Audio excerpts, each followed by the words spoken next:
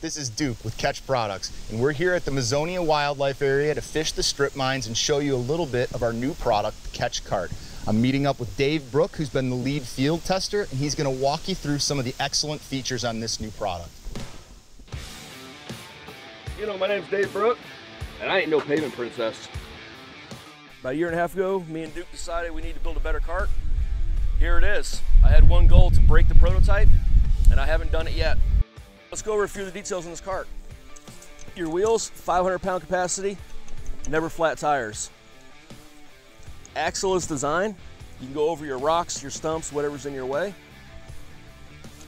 These bunks are adjustable any width you need to. If you have to taper it back and forth because that's where your hull goes, it'll do it. Last but not least, the telescopic kickstand. You load your kayak. When you're ready to put it in your cart, all you do is pull your pin, slide it back in, lock it in place, store it in your kayak. I'm going to show you what makes loading and unloading with the Ketch Kart so easy. What I'm going to want to do is line myself up with the balance point, which is typically right underneath the seat on a kayak.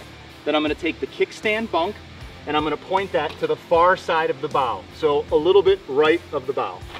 At that point, if my bunks are set up correctly, I can grab this baby one-handed PA-14 load, and I'm out.